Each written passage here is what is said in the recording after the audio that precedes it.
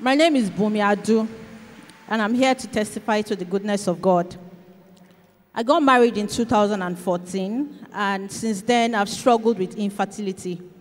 I had multiple uterine fibroids, I had cervical stenosis, and I had blocked fallopian tubes. So I was a ripe candidate for IVF. And we did 4 IVF cycles, and they all failed. So we kept trying, but nothing was happening until June last year, when my doctor called me and said the solution to the problem would be to take out the fallopian tubes entirely. And that provoked my spirit. And I changed my prayers to God, from praying about the process to just praying for results. To the glory of God, by August last year, I was pregnant.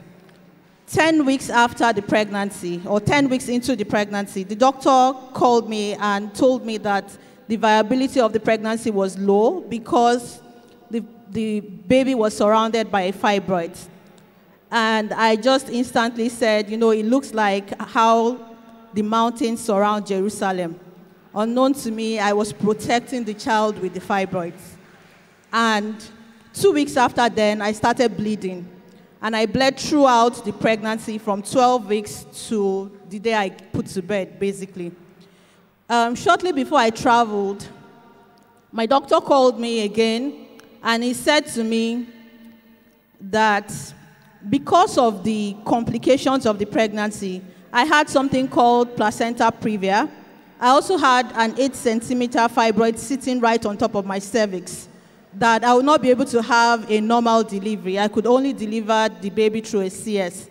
However, the thing will be so complicated that the right process will be to do a hysterectomy, meaning they will take out the entire womb in order to save my life or to save the life of the baby.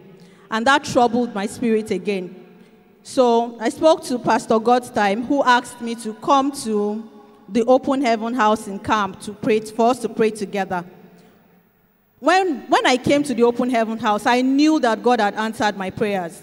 But as we drove out of camp, the fear came back, and I kept wondering who will survive. Is it me or the baby, or how is it going to happen?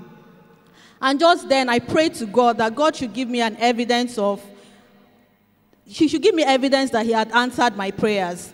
Shortly after then, Pastor Godstime called me back, and he said that Daddy Gio will give me a call. And I knew instantly that that was the evidence that I was looking for. When Daddy Gio called me that night, he told me that the resurrection power of Jesus will flow through me, and that it will correct everything that was abnormal in my body. And that, in fact, I would not even have a CS. That I would have such a normal delivery that it would surprise the doctors. I got to the US, and it took the 5th scan for everything to correct. In fact, the doctor was shocked that all these other scan results could not have been for this particular pregnancy. The day I had my baby, it was so easy. It took about 7 minutes to push.